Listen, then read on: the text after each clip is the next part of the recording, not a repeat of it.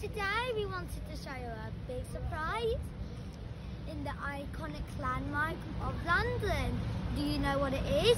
It is London Eye. So I'll tell you a bit of facts. So the white ride over there, like similar to a bit of a Ferris wheel, is 135 meters high and it costs £24 to go on it. Kind of expensive, if I'd say. More expensive than a toaster. So moving on, you can see all of the boats and vehicles. You see, not just about that, but Big Ben is near over there. You can't see Big Ben because it's probably covered because it's a rainy day. Oh no! Oh, and it is a manual hand.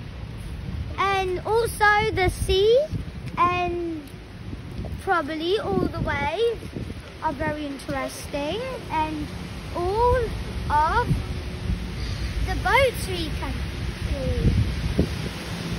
These boats can be an engine boat or an oar boat. I don't think oar boats exist in London Eye. Moving on to the two tall bridges. These two tall bridges don't exist for walking, but they exist vehicles instead.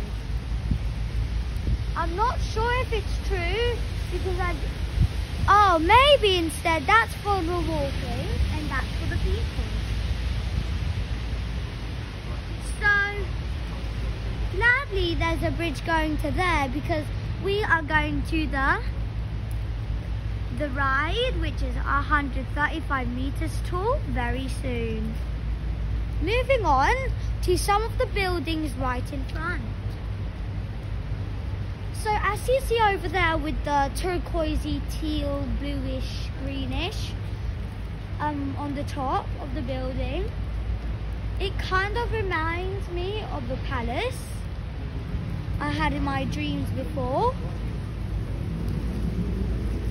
And now you could see the trains on the bridges. And if you went to London Eye or went on the London Eye ride before, make sure to give a thumbs up, comment, share, like and subscribe. Last importantly, turn on the notification bell so you will never miss a video. Waiting for the special videos for you. So moving on over here.